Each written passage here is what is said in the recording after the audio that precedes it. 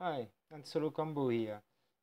So today I'm going to show you how to paint using Photoshop and 3DCoat, paint an object that you modeled in Maya, ZBrush, whatever, 3ds Max. The idea being how to export the wireframe you've got here. I unwrapped my object already. You need to unwrap it, of course, to get UVs defined, or you won't be able to paint anything on it. Alright, so this is my exported wireframe. Before, I don't know, I don't think you can, maybe you can do it now in Max 2017, how to export this wireframe to paint it in Photoshop. Before I was doing a screenshot, cropping the screenshot and paint and all, but it's not very professional. How to export the wireframe clean. So, when you've got a modeled and an unwrapped object, you export it in OBJ. Usually it's the format we use for meshes because it's very compatible with nearly every software around. So OBJ, I call it carpet. Alright. Now I've got my mesh exported from 3ds Max, so I go in 3DCoat, File, New, and you go there, Paint UV Mapped Object. You open the object you just exported from Max, carpet.obj. So I keep the UVs because I defined them already, and I'm going to choose, let's say, a 512 texture, which is fair enough, okay? There you go. So now I've got my mesh here. If I press W, I can see the wireframe. And here in Texture Editor, I can see the wireframe. So from there, I'm going to paint a layer here just to show you. Okay, now I've got the first layer is the mesh information. Second layer is the color I just put here. But I don't have a layer wireframe, so I can't really export it. That's what I thought. So the magic trick is you go there in layers, and you've got, before I was using always texture, import, export, but there's something here, layer, export. And this is going to export the two layers we see, but also the wireframe. Well, it's not very clearly explained, so, but it works. Export color, you go there, layer, export color.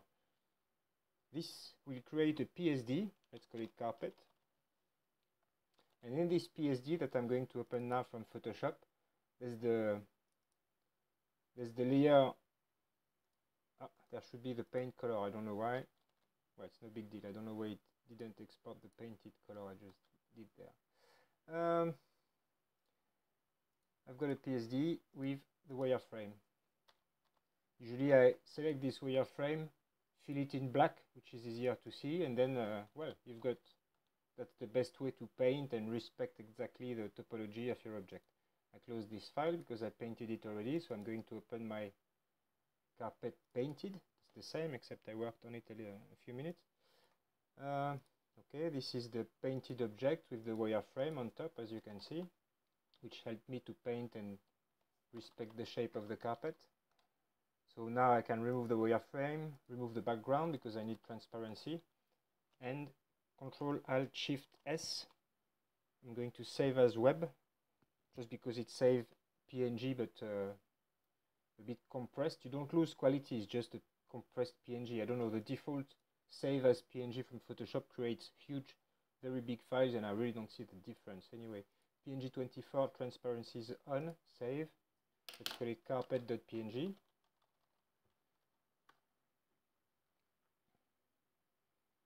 Okay, so now I had a mesh from modeled in 3ds Max. This mesh I imported in here.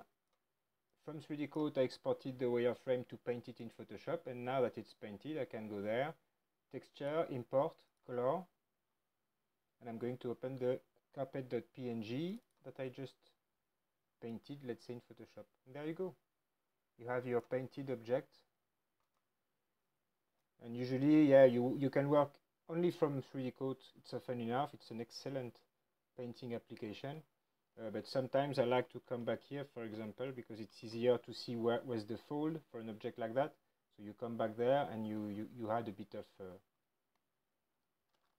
of shadows in 3DCoat. Well, you define a bit more your object from there because it's easier to see what it looks like. You can still continue to paint on it and make it look better from in there. That's what I will do when I'm done with this tutorial anyway. I need to finish this object. But that's the nice thing, you can continue to paint in from there, play with the blending. It's very much the same as Photoshop. Blended layers and so on. And that's all. So using Max, 3DCoat and Photoshop, you manage to get a decent looking, it's very decent looking carpet, low poly for video games or something like that. That's all. I hope you enjoyed. I'm learning 3DCoat and I'm showing you the new things I learn every day, because it's a